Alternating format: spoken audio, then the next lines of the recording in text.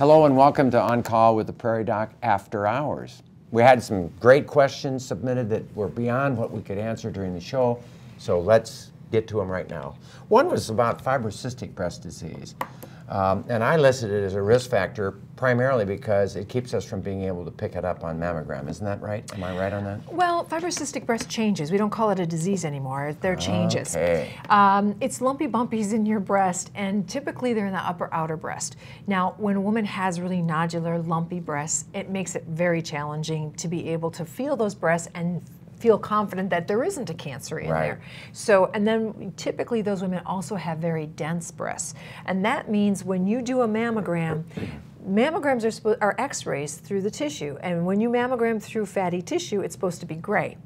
But glandular tissue or fibrocystic tissue tends to be white.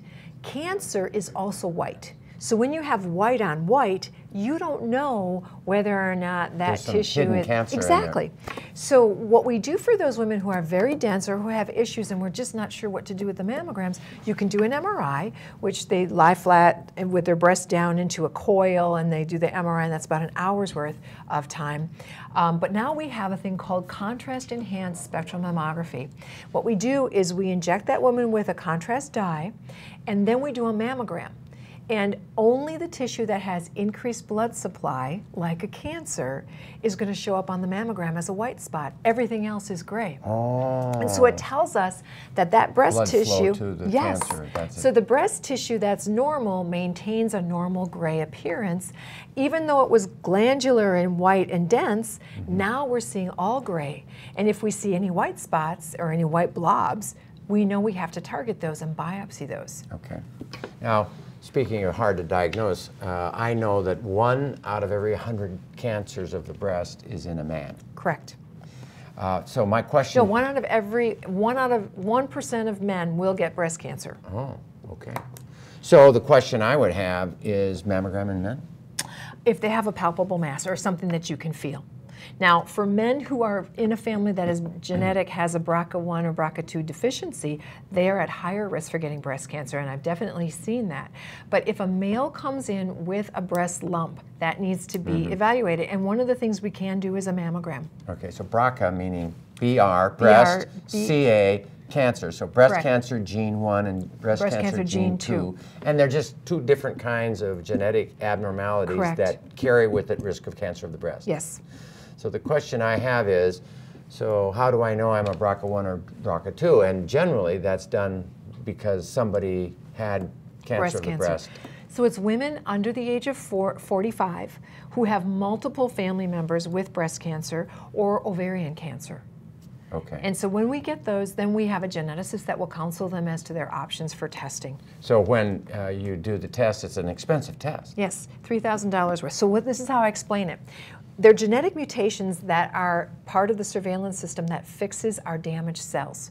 If the damaged cells don't get fixed, they will continue to make more damaged cells that will go down that path to cancer cells, all right? Okay. So the surveillance system, these people who have a genetic disorder were born without the surveillance system. It doesn't work, it never did, all right? Figuring out which genetic defect they have is like placing the Sioux Falls phone book in your lap and saying, there's a misspelled word in this book, find it. Okay, that's why that costs $3,000. But when we have a woman who has all those risk factors, under age 45, multiple family members, and she has a breast cancer, she's more likely to have that genetic defect. If she has that, then we look for that, only that genetic defect in her family members. Because they don't share a different genetic defect, they only share the one that she has.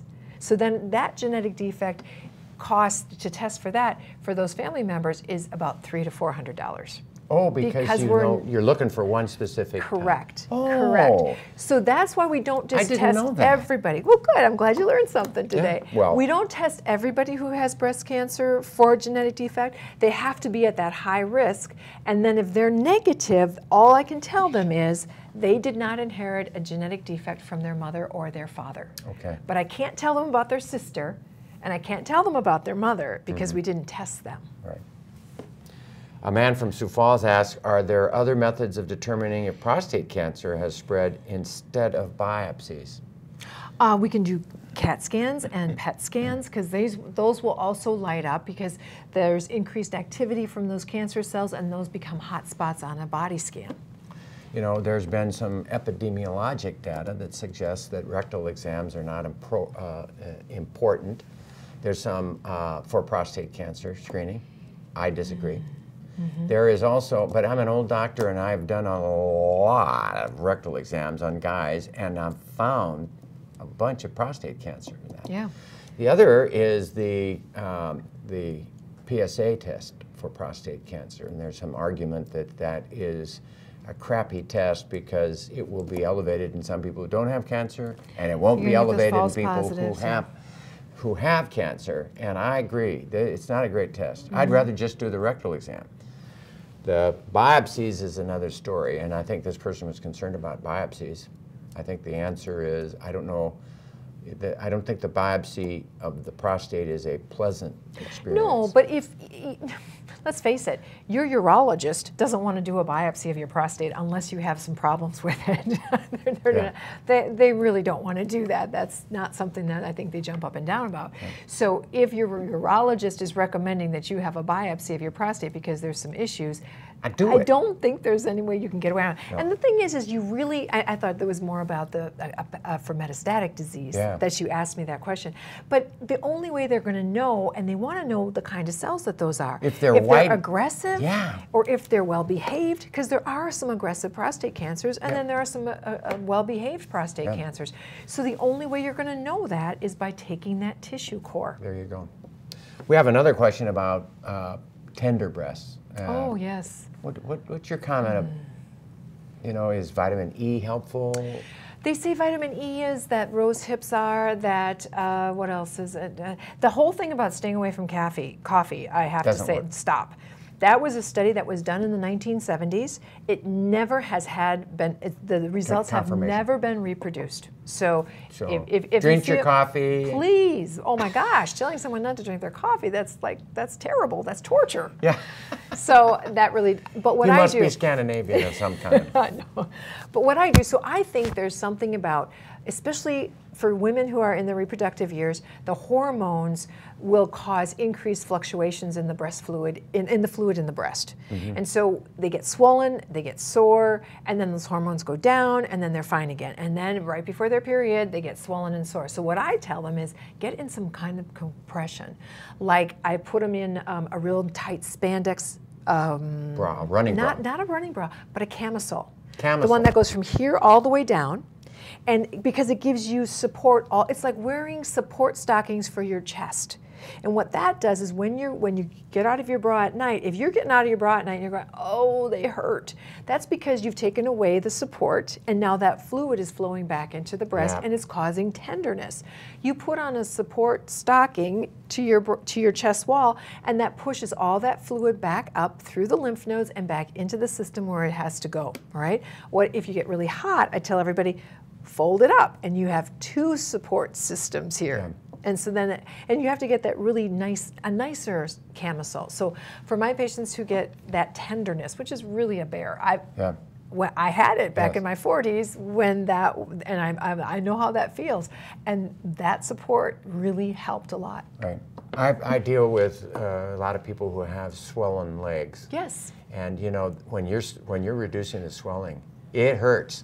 And they're not happy with you, and they'll hang their legs down, and it worsens the problem. And so when you can get it down, can you get the swelling down finally? Mm-hmm. Keep it down with a support hose, and you'll have less problems. So it's there. See, I could understand one little component of this breast cancer discussion that we're having. Breast disease. Breast disease. Well, I think that does it for tonight. Thank you for joining us on our Facebook page. We appreciate all your questions and the opportunity to answer them. So until next time, from all of us at On Call with the Prairie Doc, stay healthy out there, people.